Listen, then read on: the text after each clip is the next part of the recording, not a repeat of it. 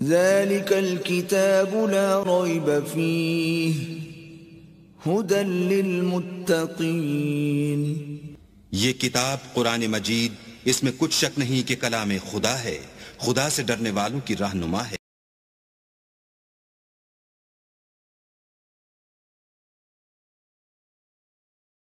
اعوذ باللہ من الشیطان الرجیم۔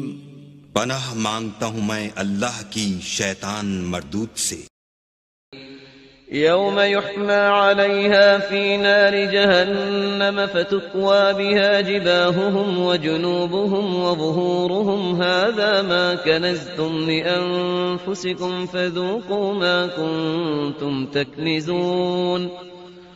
إن عدة الشهور عند الله 12 شهرا في كتاب الله يوم خلق السماوات والأرض منها 4 حرم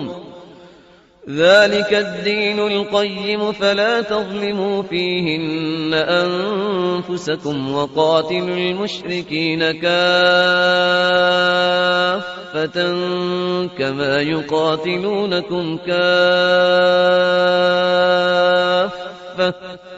واعلموا أن الله مع المتقين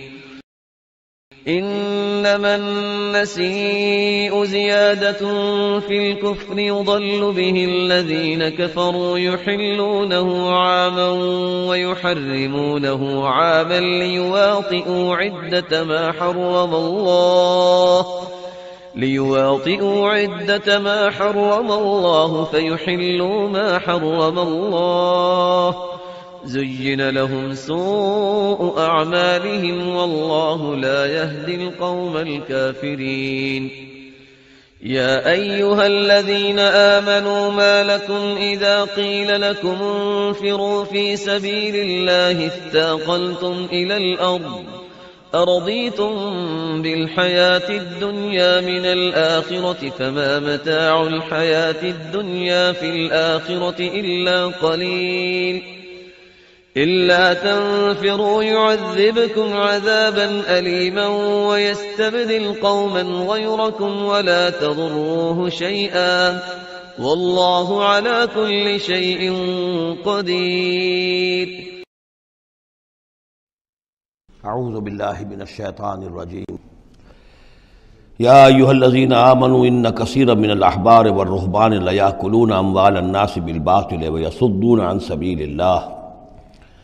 والذین یکنزون الذہب والفضة ولا ينفقونها فی سبیل اللہ فبشرہم بعذاب علیم۔ اس آیہ مبارکہ کے بارے میں یہ نوٹ کر لیجئے کہ اس آیت کے حوالے سے حضرت ابو ذر غفاری رضی اللہ تعالیٰ عنہ کی رائے قائم ہو گئی تھی کہ سونا اور چاندی اپنے پاس رکھنا مطلقاً حرام ہے۔ جو لوگ کہ سونا اور چاندی اپنے پاس رکھتے ہیں، جمع کرتے ہیں، گاڑھتے ہیں، ان کو کنز بناتے ہیں، خزانہ بناتے ہیں اس کے لیے، تو یہ رائے اگرچہ ان کی صحیح نہیں تھی، اس لیے کہ جو دین کا عام قانون ہے وہ یہ ہے کہ انسان حلال ذریعے سے کمائے، اس میں سے جو وہ خرچ کرے اللہ کی راہ میں وہ ٹھیک ہے، اس کو اس کا اجر ملے گا۔ اگر وہ کچھ رکھتا ہے اپنے پاس تو وہ حرام نہیں ہے، بلکہ پھر یہ کہ وہ اس کی اولاد کو منتقل ہو جائے گا، قانون وراثت ہوگا۔ اگر اپنے پاس کچھ رکھنا ہی نہ ہو تو پھر وراثت کس چیز میں ہوگی؟ اس لیے قانون تو وہی ہے، البتہ یہ ہے کہ وہ جو کہا گیا ہے کہ اللہ کی راہ میں خرچ کرو، خرچ کرو، خرچ کرو، کتنا کرو، قل العفو، تو یہ ایک روحانی تعلیم ہے، اخلاقی تعلیم ہے کہ جمع نہ کرو، اللہ کی راہ میں خرچ کر دو۔ البتہ جو مال بھی آپ نے جمع کیا ہے، آپ نے حلال ذریعے سے کمایا تھا اور اس کی زکوٰۃ بھی آپ نے ادا کر دی ہے، تو وہ مال آپ اپنے پاس رکھ سکتے ہیں، خواہ وہ سونے اور چاندی کی شکل میں ہو۔ چنانچہ اسی پر پھر فیصلہ ہوا حضرت عثمان کے زمانے میں، اور چونکہ حضرت ابو ذر غفاری اس پر اڑے ہوئے تھے اور اس سے ایک فتنہ پیدا ہو رہا تھا مسلمانوں کے اندر، ایک اختلاف، تو پھر حضرت ابو ذر غفاری کو حضرت عثمان نے حکم دے دیا تھا کہ وہ مدینے سے باہر چلے جائیں۔ وہ پھر ایک صحرا میں کسی جگہ پر کٹیا ڈال کر رہتے تھے۔ میرے نزدیک اس آیت کا اصل محل اور مقام جو ہے اس کو سمجھنا چاہیے، اور وہ ہے ان لوگوں سے متعلق ہے یہ مسئلہ جو دین کا کام کرتے ہیں، احبار ہیں، رہبان ہیں۔ یہ لوگ اپنا وقت، اپنی صلاحیتیں، اپنی قوتیں لگاتے ہیں دین کے لیے۔ عام لوگوں کا معاملہ اور ہے، وہ کاروبار کر رہے ہیں، کوئی پروفیشن ہے، کوئی اپنا اور بزنس ہے، اس کے حوالے سے ان کے پاس آمدنی ہو رہی ہے۔ انہیں جو بھی آمدنی ہو رہی ہے وہ اللہ کے دین کی وجہ سے ہو رہی ہے۔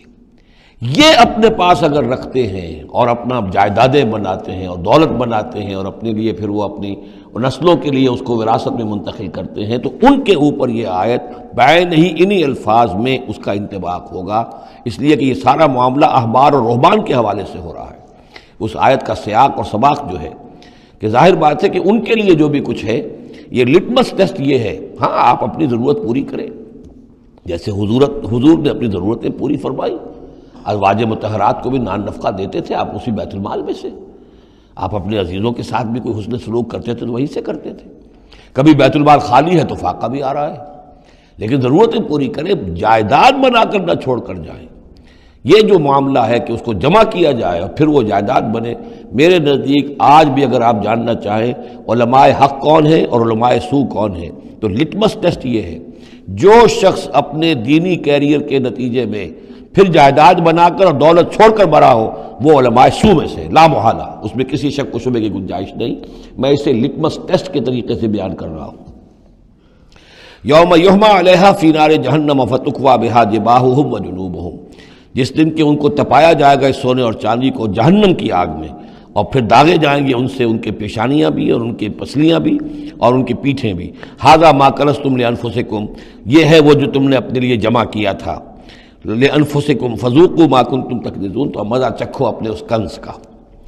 ان عدت الشہور عند اللہ 12 شہرا، اللہ کے ہاں مہینوں کی تعداد 12 ہے، فی کتاب اللہ، اللہ کی شریعت میں، اللہ کے قانون میں، تکوینی بھی اور تشریعی بھی۔ یوم خلق السماوات والارض، جس دن سے کہ اللہ تعالیٰ نے پیدا کیا آسمانوں اور زمین، منہا اربعۃ حرم، ان میں سے 4 مہینے ہیں محترم، جن کو کہ اشہر حرم کہتے ہیں، جن میں جنگ وغیرہ جو ہے وہ جائز نہیں تھی۔ ذالک الدین القیم، یہ ہے سیدھا دین، ہمیشہ کا ضابطہ اور قانون۔ فلا تظلموا فیہن انفسکم، تو ان کے معاملے میں اپنے اوپر ظلم نہ کرو۔ وہ ظلم کیا کرتے تھے؟ قریش کی اپنی مصلحت ہوئی کہ کوئی مہم انہیں کوئی لڑائی کا معاملہ ہے ان کے درپیش ہے، وہ کہتے تھے اس سال یا اشہر حرم فلاں کی بجائے فلاں مہینے ہوں گے، وہ کیلنڈر کو الٹ پھیر کرتے رہتے تھے کہ اس مرتبہ جو ہے یہ عمرے کے لیے مہینہ رجب کا نہیں ہوگا، فلاں ہوگا۔ اس حوالے سے وہ کیلنڈر جو تھا ڈسٹربڈ تھا، لیکن ہوا ایسا ہے قدرت خداوندی سے کہ جس سال آپ نے آخری حج کیا ہے، حجۃ الوداع، تو اس سال وہ ساری جو غلطیاں ہوتی ہیں اس کے بعد وہ جو اس کا مجموعی اور آخری نتیجہ یہ تھا کہ صحیح جگہ پر وہ کیلنڈر آ گیا تھا۔ اسی لیے حضور نے اپنے خطبہ حجۃ الوداع میں کہا ہے کہ استدار الزمان کہیئتہ یوم خلق اللہ السماوات والارض، یہ زمانہ اور یہ کیلنڈر جو ہے، تقویم جو ہے، یہ پورا چکر لگا کر ساری غلطیوں اور ترمیموں میں سے ہو کر اب ٹھیک اسی جگہ پر پہنچ گئی ہے جس مقام پر کہ اللہ نے، جس تقویم پر کہ اللہ تعالیٰ نے آسمان اور زمین کو پیدا کیا تھا، اور آج کے بعد سے ان مہینوں کے اندر کوئی الٹ پھیر نہیں ہو سکے گا۔ وَقَاتِلُوا الْمُشْرِكِينَ كَافَّةً كَمَا يُقَاتِلُونَكُمْ كَافَّةً، اور مشرکوں سے بھی جنگ کرو ایسے ہی سب کے ساتھ جیسے کہ وہ تم سے جنگ کرتے ہیں، جڑ کر ہر حال میں اور جمع ہو کر۔ وَاعْلَمُوا أَنَّ اللَّهَ مَعَ الْمُتَّقِينَ، اور جان لو کہ اللہ تعالیٰ جو ہے متقین کے ساتھ ہے۔ إِنَّمَا النَّسِيءُ زِيَادَةٌ فِي الْكُفْرِ، یہ جو مہینوں کو ہٹا دینا تھا ادھر سے ادھر، یہ پھیر دینا جو ہے اشہر حرم کا، یہ بڑھائی ہوئی بات ہے کفر کی۔ يُضَلُّ بِهِ الَّذِينَ كَفَرُوا، اس کے ذریعے سے گمراہ ہوئے ہیں وہ لوگ جنہوں نے کفر کیا۔ يُحِلُّونَهُ عَامًا، حلال کر لیتے ہیں اس مہینے کو 1 سال، وَيُحَرِّمُونَهُ عَامًا، اور 1 سال اسے حرام قرار دے دیتے ہیں۔ لِيُوَاطِئُوا عِدَّةَ مَا حَرَّمَ اللَّهُ، تاکہ تعداد پوری کر لیں اس کی جو اللہ نے حرام ٹھہرائے ہیں۔ 4 مہینے حرام ہیں، آگے پیچھے پھیر کر، لیکن تعداد پوری کر دی۔ فَيُحِلُّوا مَا حَرَّمَ اللَّهُ، اس کا نتیجہ کیا نکلتا ہے کہ جو اللہ کی طرف سے محترم مہینہ تھا وہ ان کے حساب سے، ان کی غلطی سے پھر وہ حلال ہو جاتا ہے، پھر حلال کر لیتے ہیں وہ مہینہ جو اللہ نے حرام کیا ہے۔ زُيِّنَ لَهُمْ سُوءُ أَعْمَالِهِمْ، اسی طریقے سے ان کے جو برے اعمال ہیں ان کے لیے مزین کر دیے گئے، کھبا دیے گئے ان کی نگاہوں میں۔ وَاللَّهُ لَا يَهْدِي الْقَوْمَ الْكَافِرِينَ، اور اللہ کافروں کو ہدایت نہیں دیتا۔ یہاں وہ 5 رکوع ختم ہوئے ہیں کہ جن کا تعلق ہے نبی اکرم صلی اللہ علیہ وسلم کی بعثت خاصہ الی اہل العرب، اس کی تکمیل ہو گئی، اس کے مقاصد پورے ہو گئے، اس کے ضمن میں آخری احکام دے دیے گئے۔ اب جہاں سے جو شروع ہو رہا ہے چھٹے رکوع سے، یہ میں نے آپ کو بتایا تھا کہ یہ غزوہ تبوک کا مسئلہ ہے، اس کا پس منظر بھی بیان کر چکا ہوں۔ سن 6 میں صلح حدیبیہ ہوئی، حضور صلی اللہ علیہ وسلم نے اس کے بعد آپ اپنے پیغامبر، ایلچی، اپنے خطوط، نامہ ہائے مبارک بھیجے۔ باقی جگہوں پر جو ہوا سو ہوا، لیکن ایک شخص نے کہ جو رئیس بصرہ تھا، شرحبیل بن عامر غسان کا، اور یہ تھا رومن امپائر کے تابع، ان کا باج گزار تھا، اس نے حضور کا جو وہاں گیا تھا نامہ بر خط لے کر گئے تھے حضرت حارث ابن عمیر ازدی رضی اللہ تعالی عنہ، انہیں قتل کر دیا، شہید کر دیا۔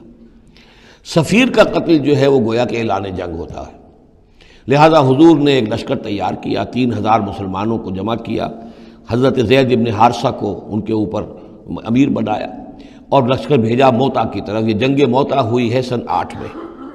جمادی الاولیٰ سن 8 میں جنگ موتا ہوئی ہے۔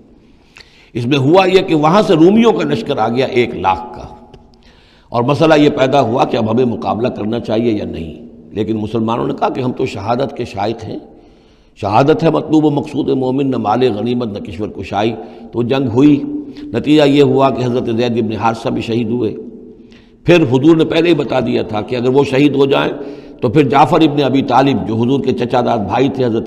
جعفر طیار، پھر وہ ہوں گے کمانڈر، انہوں نے چارج لیا، وہ بھی شہید ہو گئے۔ ان کے بعد حضور نے فرمایا تھا کہ عبداللہ ابن رواحہ انصاری ہوں گے، انہوں نے چارج سنبھالا، وہ بھی شہید ہو گئے۔ پھر آخر کار حضرت خالد ابن ولید نے خود اپنے ہاتھ میں کمان سنبھالی اور کسی طریقے سے وہ اپنے اس لشکر کو بچا کر لے آئے۔ تو یہ صورتحال ہوئی جنگ موتا کی۔ اس کے بعد نبی اکرم صلی اللہ علیہ وسلم نے پھر اعلان عام کیا کہ اب میں خود جاؤں گا، اور اب وہ جنگ تبوک کا مسئلہ ہوا کہ اب تمام مسلمان، ہر صاحب ایمان کے لیے میرے ساتھ نکلنا ضروری ہے، ہم تبوک تک جائیں گے۔ تبوک آخری سرحد تھی کہ جو رومن امپائر جہاں سے شروع ہو جاتی تھی، یہ حجاز کا آخری شہر ہے، مدینے سے جہاں تک میرا اندازہ ہے کوئی 300 ساڑھے 300 میل شمال میں ہے، اور بڑا سخت جو ہے صحرا درمیان میں آتا ہے۔ شدید گرمی کا موسم تھا، شدید گرمی کا موسم، تب طویل سفر، ادھر فصل تیار تھی کہ کھجوریں پکی ہوئی تھی، اگر انہیں اتاریں گے نہیں وقت پر تو ضائع ہو جائے گی، اور اگر سب مرد چلے جاتے ہیں تو عورتیں تو کھجوریں نہیں اتار سکتی، یہ کھجور کا اتارنا جو ہے پھل کا وہ آسان کام نہیں ہوتا۔ یہ سارے ایسے امتحانات جمع ہو گئے کہ اس کے لیے اہل ایمان کا بھی آخری امتحان ہو گیا، جس کے نتیجے میں جو منافقین تھے ان کا گویا کہ تش تش بام ہو گیا، ان کا معاملہ، ان کی کمزوریاں، ان کی خباثتیں کھل کر سامنے آ گئیں۔ تو یہ یوں سمجھیے کہ یہ 11 رکوع منافقین کے موضوع پر قرآن مجید کا آخری مقام اور ذروۂ سنام ہے۔ جیسے کہ اس سے پہلے سورہ نساء کے اندر بہت بڑا حصہ جو ہے، تقریباً نصف سورت جو ہے وہ متعلق تھی منافقین سے ہی، یہاں پر بھی یوں سمجھیے کہ یہ 11 رکوع جو ہیں وہ بہت سے مضامین اس میں آئیں گے، لیکن یہ کہ ایک جو درمیان میں یوں سمجھیے کہ جو دھاگا ہوتا ہے جس میں موتی پروئے ہوئے ہیں، ان میں وہی منافقین کا مضمون ہے۔ تو اس میں یہ ہے کہ آپ کو معلوم ہے کہ حضور 30,000 کا لشکر لے کر گئے تھے، اور اس میں وہاں جا کر ہرقل اگرچہ موجود تھا، ہرقلیس، لیکن اس نے مقابلے میں آنے کی جرت نہیں کی، وہ پہچان چکا تھا کہ یہ اللہ کے رسول ہیں، اور میں اگر براہ راست ان کے مقابلے میں آؤں گا تو مار کھا جاؤں گا۔ حضور وہاں مقیم رہے، وہاں کے آس پاس کے لوگ آئے، انہوں نے معاہدے کیے، اپنی سرحدوں کو آپ نے محفوظ کیا، اور پھر آپ واپس آ گئے۔ گویا کہ جنگ کی نوبت نہیں آئی، لیکن یہ کہ دھاک بیٹھ گئی حضور کی اور مسلمانوں کی کہ سلطنت روما نے پسپائی اختیار کی ہے، رومن امپائر مقابلے میں آنے کی ہمت نہیں کر سکی۔ تو وہ جو بھی جنگ موتا کی وجہ سے جو کچھ ہوا اکھڑی تھی، اللہ تعالیٰ نے اس ہوا کو دوبارہ جو ہے قائم کر دیا۔ بہرحال اس کے بعد یہ سلسلہ آگے بڑھا حضرت ابوبکر کے زمانے میں، کیونکہ حضور نے اپنے مرض وفات میں بھی ایک لشکر تیار کر دیا تھا، اور زید ابن حارثہ رضی اللہ تعالیٰ عنہ کے بیٹے حضرت اسامہ ابن زید کو اس کا سربراہ مقرر کیا تھا۔ جب آپ کا انتقال ہوا ہے تو وہ لشکر تیار تھا۔ اب اس موقع پر جو منافقین کی جان پر بن گئی، تو خطاب تو شروع ہو رہا ہے یا ایھا الذین آمنوا سے، لیکن وہ بات ذہن میں رکھ لیجیے جو میں نے سورہ نساء میں آپ سے کہی تھی کہ منافقین سے بھی خطاب ہوتا ہے تو یا ایھا الذین آمنوا کے صیغے سے ہوتا ہے، اس لیے کہ وہ بھی مسلمان تھے، ایمان کا دعویٰ کرتے تھے۔ یا ایھا الذین آمنوا ما لکم اذا قیل لکم انفروا فی سبیل اللہ ثاقلتم الی الارض، اے ایمان کے دعوے دارو تمہیں کیا ہو گیا ہے جب تم سے کہا جاتا ہے نکلو اللہ کی راہ میں تو تم گرے جاتے ہو، دھنسے جاتے ہو زمین کی طرف، یعنی کہ وہ پاؤں من کے بھر کے ہو گئے اور اٹھا نہیں جا رہا، حوصلہ جو ہے جواب دے گیا۔ ارضیتم بالحیات الدنیا من الآخرہ، اب یہ وہی سرچنگ کویسچن، ذرا سوچو، کیا تم نے آخرت کی بجائے دنیا کی زندگی کو قبول کر لیا ہے؟ دعوے دار تو ہو ایمان بالآخرت کے، لیکن اگر تم اللہ کی راہ میں جنگ کے لیے نکلنے کے لیے تیار نہیں ہو تو اس کا مطلب یہ کہ تم آخرت ہاتھ سے دے کر اور دنیا خرید رہے ہو۔ فما متاع الحیات الدنیا فی الآخرۃ الا قلیل، تو جان لو کہ دنیا کی پوری زندگی کا ساز و سامان آخرت کے مقابلے میں کچھ بھی نہیں ہے، نہ ہونے کے برابر ہے، بہت قلیل۔ الا تنفروا، اگر نہیں نکلو گے اللہ کی راہ میں، یعذبکم عذابا علیما، تمہیں عذاب دے گا، دردناک عذاب، وَيَسْتَبْدِلْ قَوْمًا غَيْرَكُمْ، اور تمہیں ہٹا کر کسی اور قوم کو لے آئے گا۔ اس نے اپنے دین کا جھنڈا اٹھوانا ہے، تم نہیں اٹھاتے، تمہیں دفع کرے گا، ریجیکٹ کرے گا، مردود کر دے گا اور کسی اور قوم کو لے آئے گا۔ وَلَا تَضُرُّوهُ شَيْئًا، اور تم اللہ کا کوئی نقصان نہیں کر سکو گے۔ وَاللَّهُ عَلَىٰ كُلِّ شَيْءٍ قَدِيرٌ، اللہ ہر چیز پر قادر ہے۔ بارک اللہ لی ولکم فی القرآن العظیم ونفعنی وإیاکم بالآیات والذکر الحکیم۔